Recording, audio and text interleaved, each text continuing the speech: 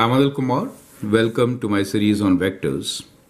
In this particular video, we will understand how do we find shortest distance between parallel lines in R2. We have three examples. R dot I plus j plus 5 equals to 0, R dot I plus j minus 9 equals to 0. So these are set of lines, parallel lines. We need to find distance between them. And similarly, we have another example which is R dot 2i minus 3j plus 4 equals to 0, R dot 4i minus 6j plus 3 equals to 0. And the last one here, we are given the vector equation R equals to I plus j plus s, which is a parameter, 3i minus j, and R equals to this, where s and t belongs to real numbers. You can always pause the video, answer this question, and then look into my suggestions. Now, I want to clarify a few things which is based on the way we write equations, right? So, this equation, which is R dot I plus j plus 5 equals to 0. For example, now here R is, if we are doing R2, right? So, basically, what we have here is we have any particular point, or let us say, which is, let's say, x, y, correct? Then that is the direction we are talking about, I, j, right? So, I plus j. So, basically, if you do the dot product, r dot ij, if you do, in that case, r is, let's say, x, y. In that case, this equation can be written as x plus y plus 5 equals to 0, right? Since those are the components, right? I component is the x, j component is y. So when you do the dot product, you get the I component and the j component, and therefore you get x plus y plus 5 equals to 0. It does make sense to us, right? Now if that is their equation, in that case, the normal vector here is 1, 1, right? So that is the normal vector.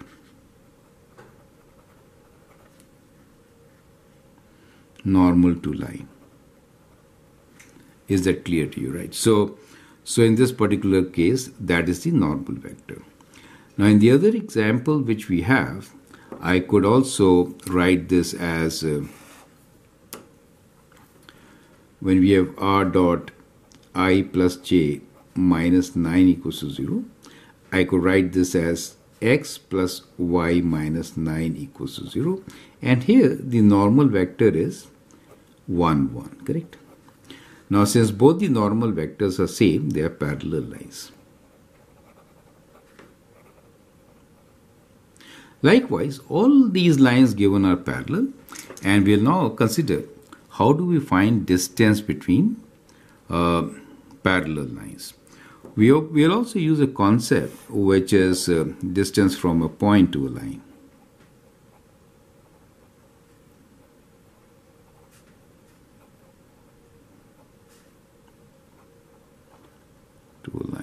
So we also call this as a Cartesian equation or the scalar equation, right? So this is Cartesian or scalar form of the equation.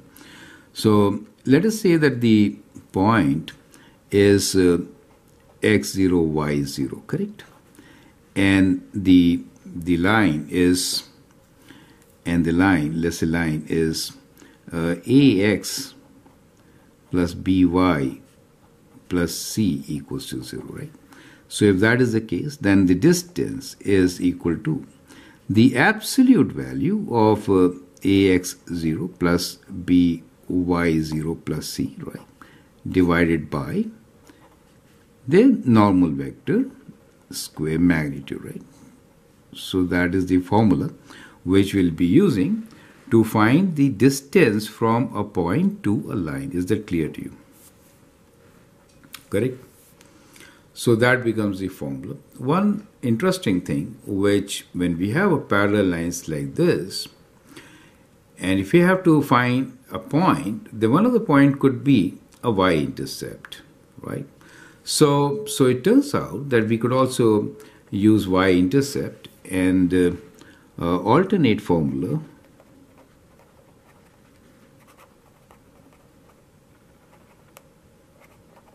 could be that distance is equal to, you can say y-intercept, let me write this as C2 minus C1 over square root of a square plus b square.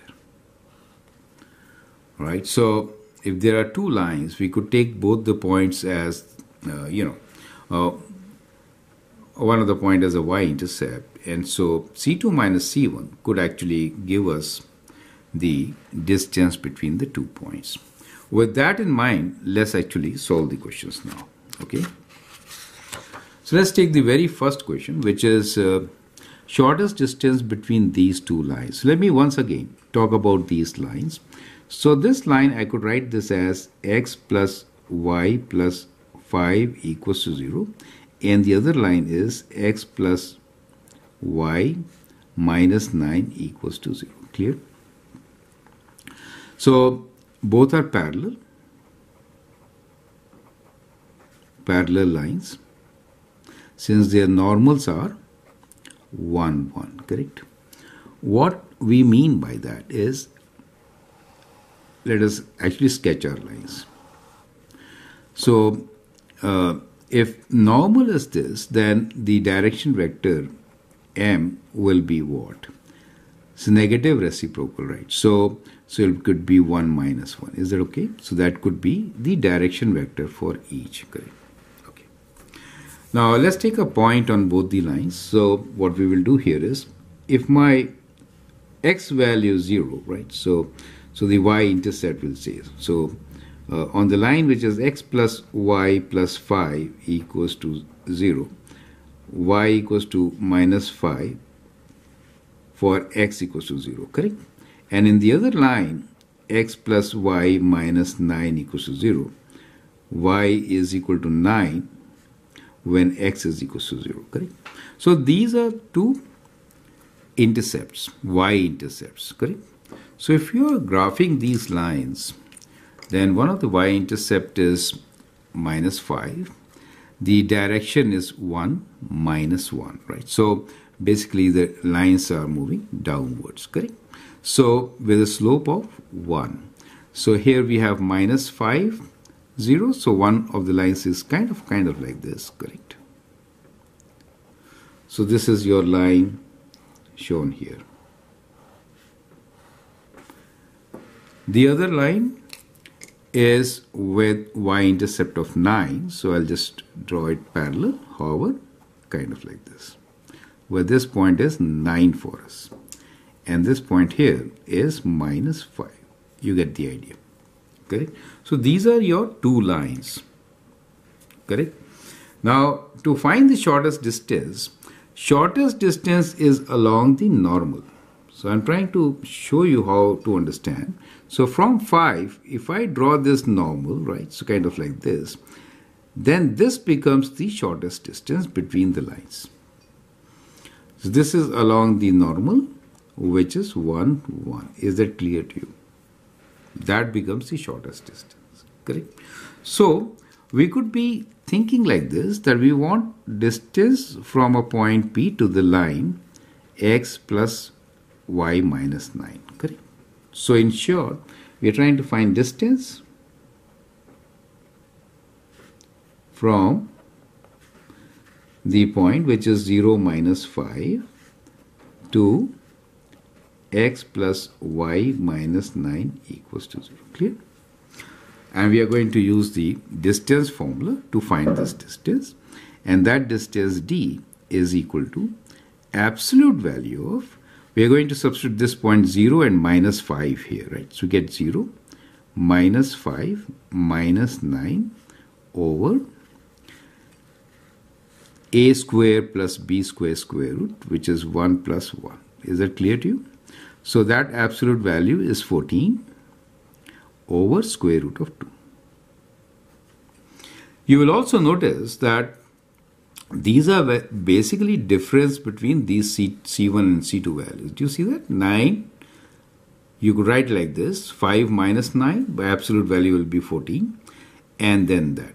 Does it make sense to you, right? So we could use the formula, which I was just telling you in the beginning, that we could use the formula, which is C2 minus C1 absolute value over A square plus B square to find the value.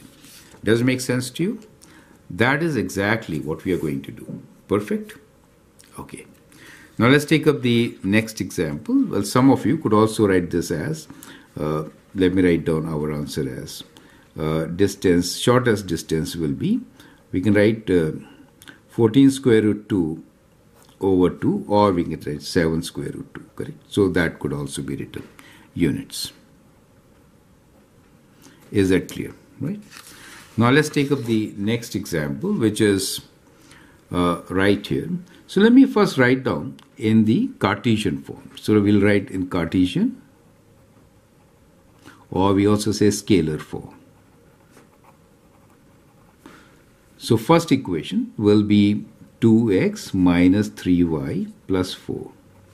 And the second one is 4x minus 6y plus 3 equals to 0. Well, let me multiply this by 2. So we get 4x minus 3y equals to 0 plus 8 equals to 0, right? And this becomes 4x minus 6y plus 3 equals to 0. So you can see they are parallel lines, right? You write normal vector here is 4 and 6.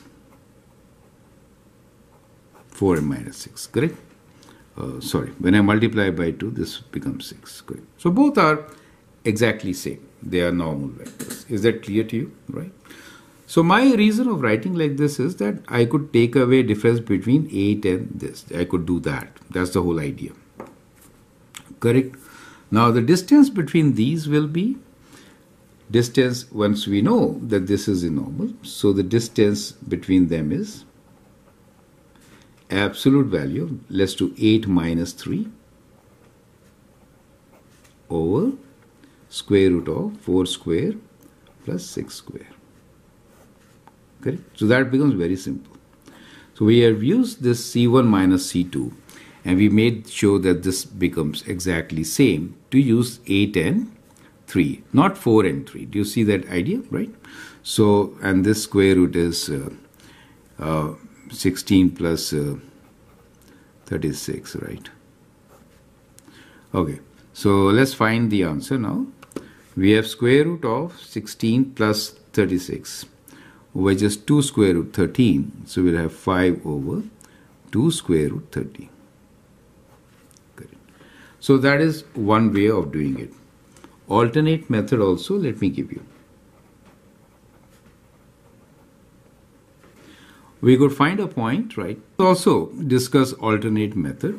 So from the first line, let's take a point, right? So if I write, let us say, if I write y equals to some point y equals to 2. In that case, we get 2x minus 3 times 2 plus 4 equals to 0. Now we can find the value of x. So we get 2x equals to, this is 6 minus 2 becomes 2. So x is equals to 1. Correct? So we get a point which is 1, 2. Now we have this point and we'll find distance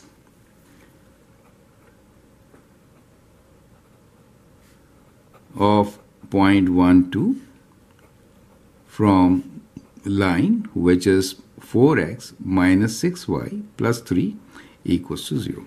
So this distance will be equal to, let's substitute 1 and 2 here. So we get absolute value of 4 times 1 minus 6 times 2 plus 3 over square root of 4 square plus 6 square. Correct. So numerator will be 4 minus 12 plus 3 over this denominator same as 2 square root 13 as we calculated earlier. Now what do you get here? 4 plus 3 is 7. And when you take away from 12, we do get 5. Do you see that? 5 over 2 square root 13. So either you use any point in the line or you make their normals kind of same magnitude wise, right? and then use C2 minus C1. That is a shortcut method for this. That is what I want to emphasize. So both are kind of same, and you could use any one of them to find the distance between two lines, correct? Now we are given equations which are in vector form. Find the shortest distance between R and this. So we can write this vector form. This is like a point is given to us, which is 1, 1, right? Plus S times. So we write it in vector form 3 minus 1. Is that clear? The other one is the line R is the point is given to us as 4 and 5, correct? Plus T times, and this direction is given to us at 6 minus 2. 6 minus 2. Now this is a scalar multiple, and therefore they are parallel. Correct. So what we can write here directly is that 2 times 3 minus 1 is 6 minus 2, scalar multiple.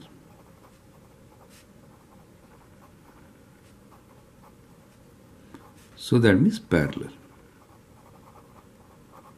Correct? There is no need to prove it, since it is normally given in the question that distance between two parallel lines we are discussing. Correct?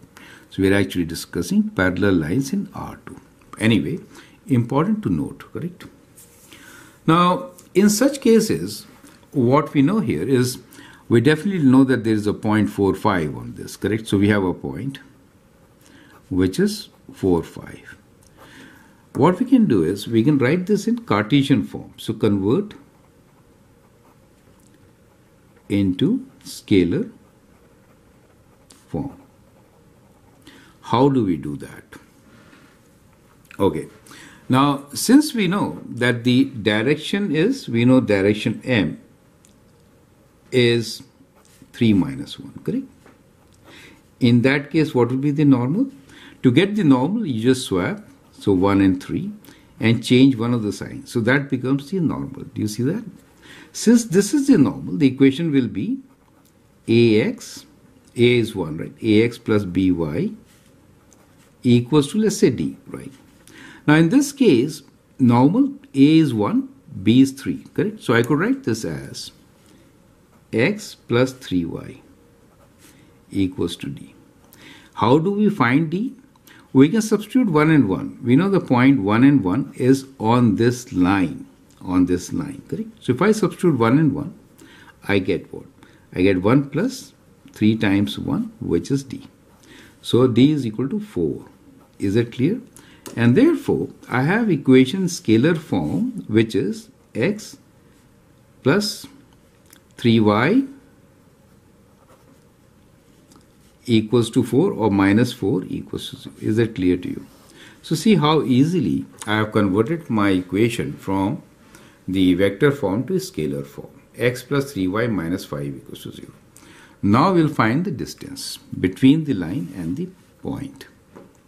So the distance here will be equal to absolute value, substitute 4 here, right? So we have 4 plus 3 times 5 minus 4 divided by square root of 1 square plus 3 square,